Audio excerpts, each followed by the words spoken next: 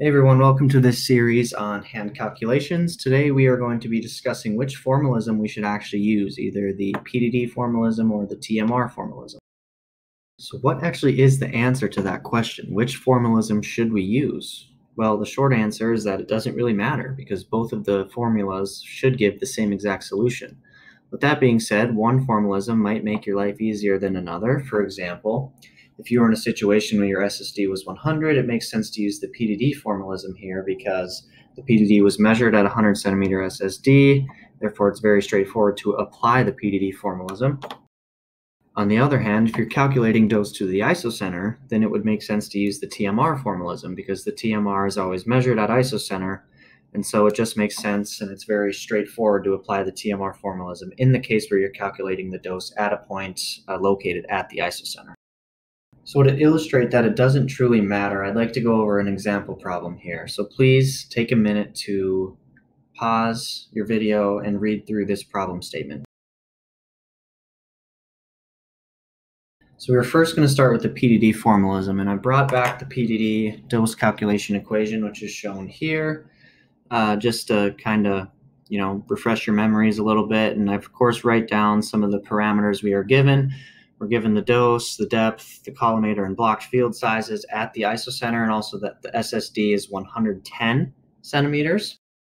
And if we just stare at that equation for a little bit, you should notice that we need to calculate the field size at the surface, which is R in this equation. You're given RC and the blocked field size at the isocenter. So to calculate the field size at the surface, we just need to take into account beam divergence, which is just going to be taking our source to surface distance of 110 and dividing it by the source to isocenter distance of 100 and multiplying it by the blocked field size. Remember, the PDD uses the blocked field size. And if we do that calculation, we get a blocked field size at the surface of the phantom of 11 centimeters. And I also write down that RD naught, which is what we use for the phantom scatter factor, is just going to be equal to the field size at the surface, because that's the field size that was used to define the normalization point of the PDD for this beam.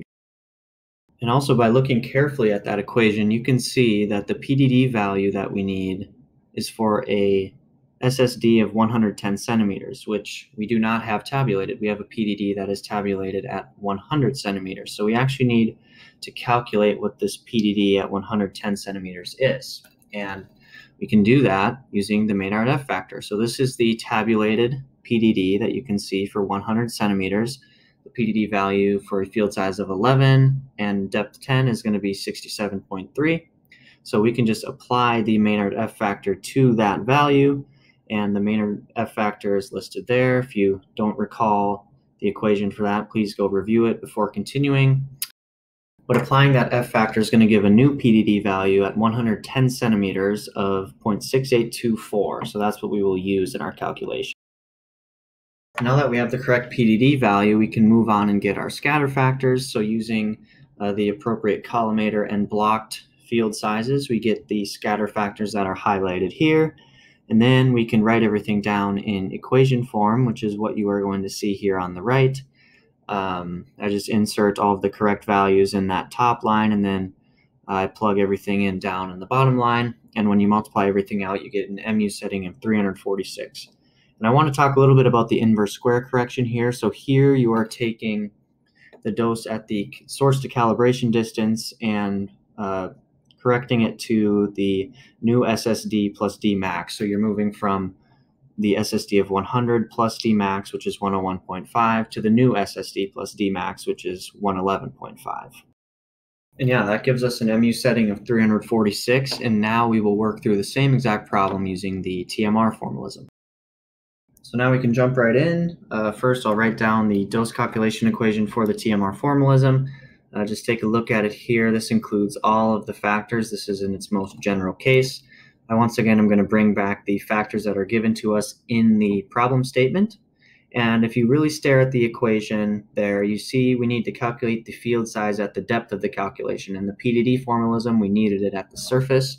But in the TMR formalism, we actually need it at the depth of calculation. So using beam divergence with the SSD equal to 110 and depth of 10, that gives us a source to calculation distance of 120.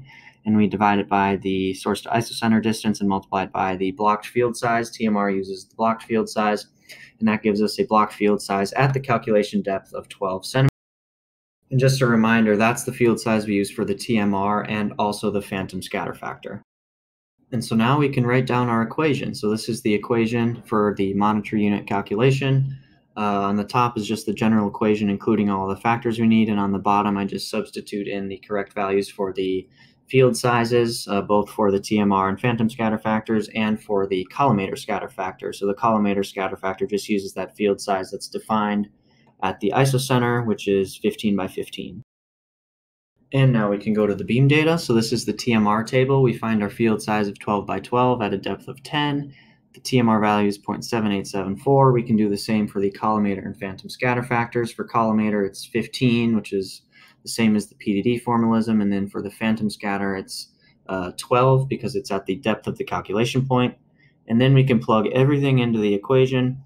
And lo and behold, we get the same monitor unit setting of 346 monitor units. But I want to point out here, too, that the inverse square factor is now from the source to calibration distance to the source to calculation distance. So it's not the SSD plus D max in this case, it's the SSD plus the depth of calculation, which is different from the PDD formalism. But lo and behold, you can see that it gives the same exact value. So it really shows that it doesn't truly matter. And thank you for watching this video.